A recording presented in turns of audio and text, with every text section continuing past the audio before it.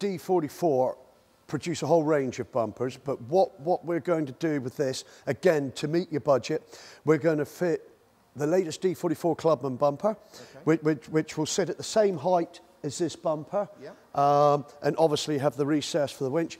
And we're going to fit a Tabor 12,000 pound winch, which is effectively a worn winch, in a slightly different colour.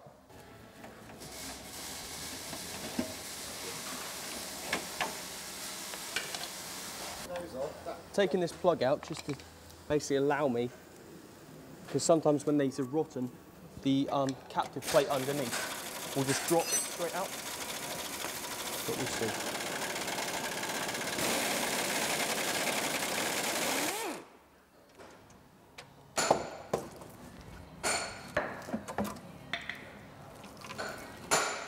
Started to see, got like a little cage bit that clips onto the bumper. Oh, right, yeah. So you ain't got to mess around trying to get in there. And they always rot. And usually you just get left with this. So sometimes you can have your finger in there or even up here, hold it in place, putting the new one on. These are all still in good condition because they haven't actually narrowed or rotten away where they go through the bumper. So we either use these again or we can put new bolts in.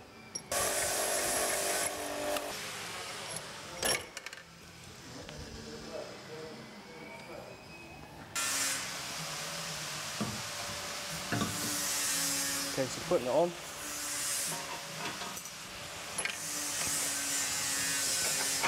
That'll stop it falling off and hitting me on the head.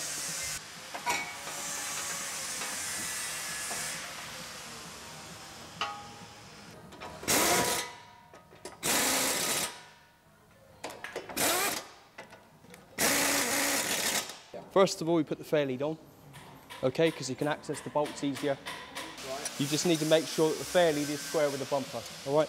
Put your cables to the battery, not earth them to the chassis, or take a positive off your starter motor, because you want good power, direct power to the winch. You don't want it earthing off a bumper or anything else. You see a lot of them come in, they earth it to the bumper, which is, you're not getting the most out of your winch. You've got the hole there, got the square that sits in, and then you've got your bolt, which obviously goes up through the bumper into it. We have one with a cap that goes on it, which locks it over, same as a locking wheel nut would on a car. So if your vehicle is out in all the elements, you don't have to worry about somebody stealing your winch off your motor. F1, F2 and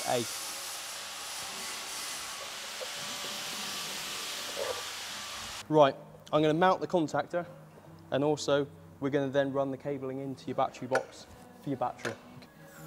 These are basically just electrical boots to cover up all the wiring for it, okay?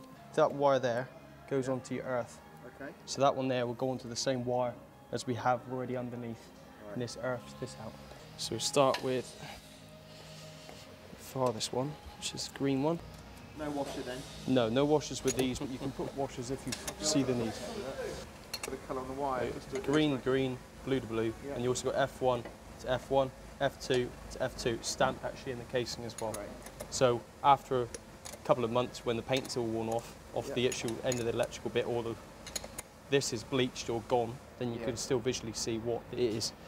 I'm holding on to the wire here, because otherwise this goes down inside into the motor, pieces under here, and you could, if you were an animal, you could actually tear it around and snap all the connections with it.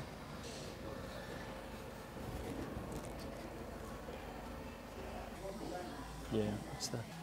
Nice and tight? Yep, tight as a glove.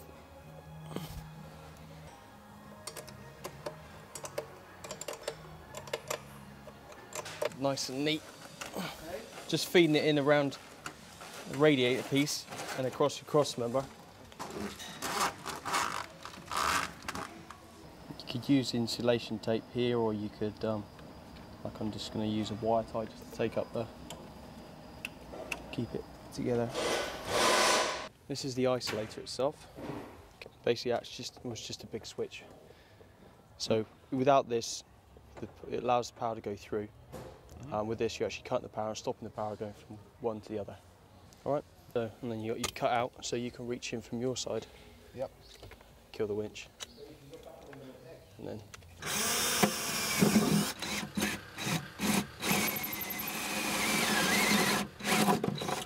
The easiest way now is if you hold it from this side, like so. Yep. Yeah, you can mark your holes from this side with ease, and then you just replace it back into the opposite side and bolt it in place. Yeah, normally you just go along the top of the chassis and straight in, but on this one, we'll keep the loom up high just to keep it away from the manifolds.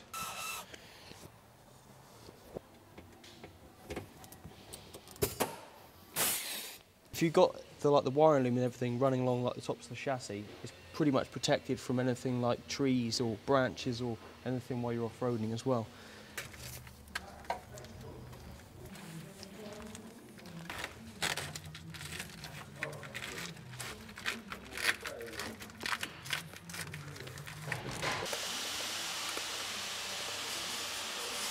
Then what we have is we've got the short extension battery wire, which you go to this to power this. Yep. Okay, and then you get your winch wire from the opposite side out. Because without this, it would just be a straight wire to your winch. This is just interrupting the actual wiring circuit.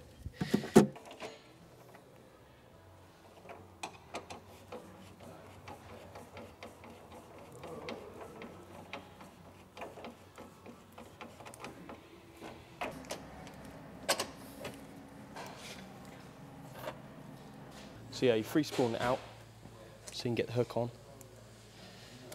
Otherwise you'd have to power it out and that would get messy with your fingers in there. So now we can get a hook on. You've just got a split pin that stops the pin coming in. So once it's on, split pin in. Okay. Normal split pin, then you bend it over and cut the tag. Because of these, I usually bend them over like this, and then if you had to take the hook off, you can use the split pin again if need be. It's not like on a track rod where you lock it through, cut it off. Yeah. Because when you put a new one on, you put a new split pin on this way. If you have to take it off for any reason, you're not stuck in the middle of nowhere with a no use of split pin.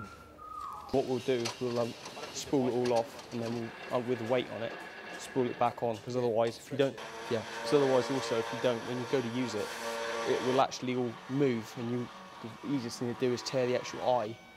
That puts the actual rope onto the drum, tear that eye straight out. Okay. It's important now when you're winching it in, like we were saying earlier, it's a slow winch, you've got plenty of time to react. It doesn't mean that you still can't be bitten by it. Okay? So now, holding it, pulling it in, to get into this part here, okay? Keep your hand away from the fairlead.